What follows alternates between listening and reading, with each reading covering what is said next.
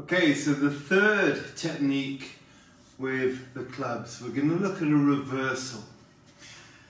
Now again, we start this one on its own, and to start the reversals, you just swing out to a point and back in.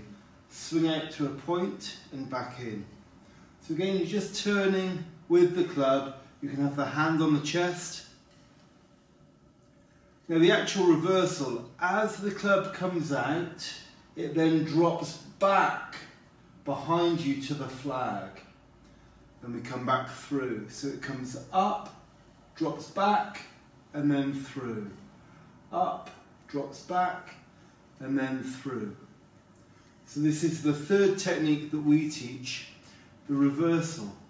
And then we tie it together with the other techniques.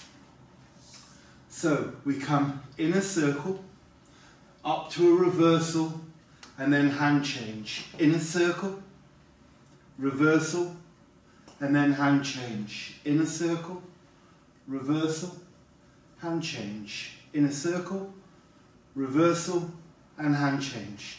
In a circle, reversal, and an outer circle will be the next technique that we look at with the clubs.